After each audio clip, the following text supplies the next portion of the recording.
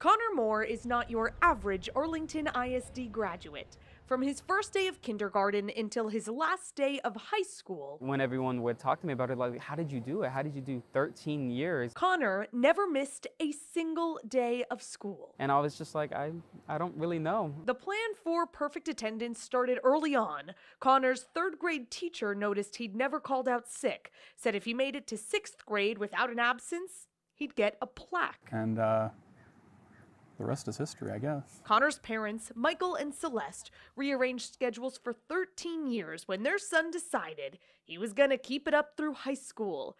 Begged Connor's dentist, for example, to be flexible with appointments. They worked with us. We would pull out the calendar. We're like, oh, he's got an early release day. Can we do it on this day? And they're like, yeah, we'll make it work. They kept vacations short, only on spring break. Even scheduled his grandfather's funeral with his class schedule in mind. My dad wouldn't have minded. He was always really proud of his grandkids, both of them, and he would have been really proud of Connor. For those wondering, yes, he did get sick.